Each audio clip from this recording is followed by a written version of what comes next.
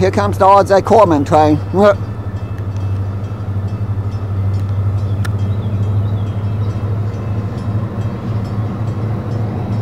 Also, something I'm going to point out, those lights are not original to the railroad crossing.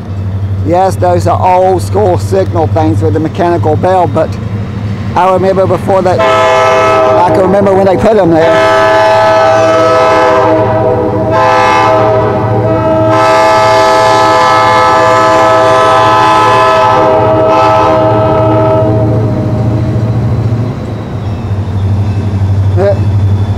I thought that was the mayor for a second there. It looks like his truck.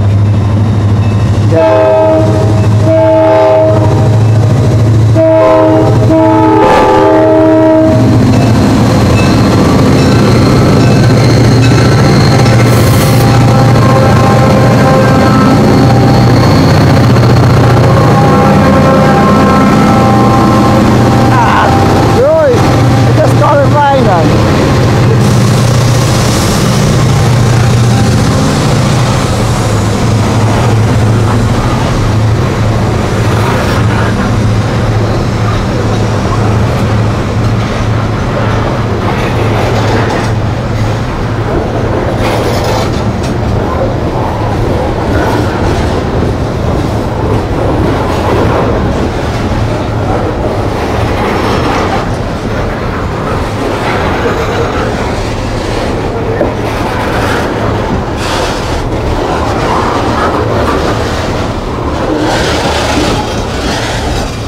Okay, I didn't get it, but the car just went speeding across the crossing as soon as the last car of the train cleared.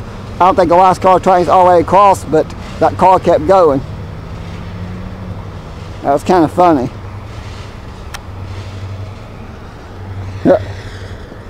I like to point out this stretch of the Sucker Creek Spur is maybe less than 30 miles old.